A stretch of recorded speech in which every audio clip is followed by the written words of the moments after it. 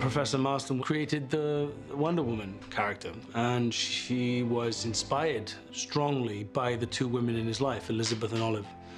And Wonder Woman sort of encapsulates all the wonderful aspects that he had admired and observed between these two women, and how strong they were as separate entities, but also as a unified powerhouse. The expression of their love for each other and the different dynamics in his life infused this incredible pop icon, which we all know today.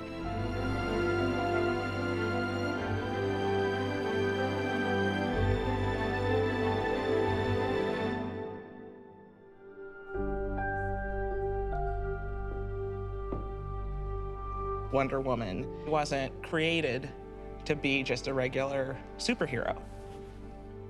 She was created by this guy who really specifically wanted to make her psychological propaganda. He was a psychologist, and he wanted to kind of insert his ideas about men and women and feminism and psychology into Wonder Woman. He wanted young girls of his time to grow up with a figure like Wonder Woman that shows a young woman they can do anything. If they put their mind to it, they can be anything. He wanted to save the world by trying to get into the minds of men, and he was starting with his generation of boys and change how they thought about women and how they thought about war and how they thought about love, so that there'd be peace on the planet. William Marston was a Boston-born thoroughbred. He comes from a very historical family, was very intelligent, wrote 5 books.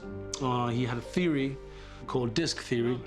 He basically believed that every social situation, whether it be the policeman and the criminal, or the teacher and the student, or relationships, or any sort of dynamic, could be broken down into these 4 categories of emotion: dominance, inducement, submission, and compliance. And this theory was something that he drew on throughout his whole life. It influenced everything he did, from the invention of the lie detector test through to attributes and the tools that Wonder Woman had. He thought that men would never give up their power voluntarily, so he reasoned that if he could have women realize what he called their captivation emotion, just kind of their sexual allure, and train men to love being submissive, then that would bring about peace on the planet, basically. You are very brilliant. I know. Smarter than me. I know that too. I began the process wanting to write a biopic about Marston, and I thought that he was a guy who had a wife and a mistress, and that they all lived together, but it was separate. And then I read this kind of incredible detail, which was that after Marston died, Olive and Elizabeth stayed together for 38 years, and that just blew my mind. I was like, oh, whoa. Do you know what I mean? Like that, this wasn't just a guy who had a wife and a mistress, that there was love there between all 3 of them. And then another detail really hit me, which was that Elizabeth named her only daughter after Olive, named her Olive Ann. So I became obsessed with Elizabeth, and the script morphed to represent all 3 of their perspectives. I suppose I was drawn to Elizabeth because she's so charming, but she's also infuriating, and she's so loud and outspoken and dominant.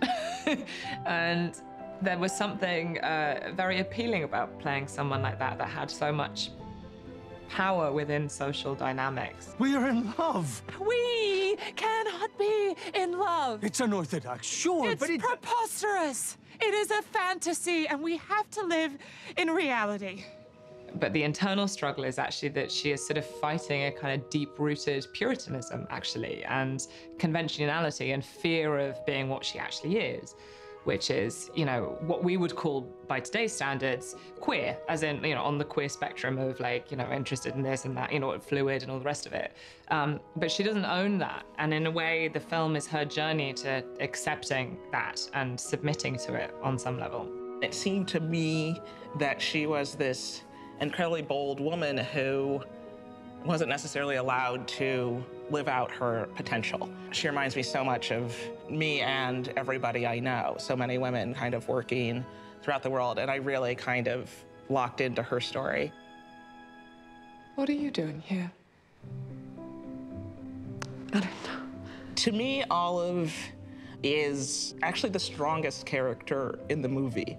She starts very impressionable and young, but that she has a boldness and a self-sufficiency that is quiet, but very grounded and strong. And she falls in love with these two dynamic characters and then ends up kind of guiding them through the film. She's a really open, warm, loving person, and she's kind of incapable of hiding her feelings, and I think that's a really endearing quality in a person. It's kind of a form of bravery. And I think she starts off just terrified of who she is or how that might be perceived, or, you know, if it's okay to be the way she is or feel the things she feels. And then she meets these two people who actually want to see her, you know, who are actually interested in her. Wonderful. Olive is definitely the linchpin that ties the relationship together. And it was really important to me to kind of have her have that power. And I was really very interested in consent and exploring the notion of that, and that she really knew what she was doing and decided to do it. To tell William Marston's story and Elizabeth's story and Olive's story is important. We all know about the Wonder Woman character, but to know how and where and what she came from is so important. To you, Wonder Woman is just a comic, but she's my life. She's my love. Wonder Woman is the only superhero, I believe, that was created with the intention of bringing a message of love and peace to the world. And I feel that Professor Marston and the Wonder Woman anchors that message. Do you know what I mean? That it was these people and their love and their ideas that gave birth to this superhero who's totally different than any other.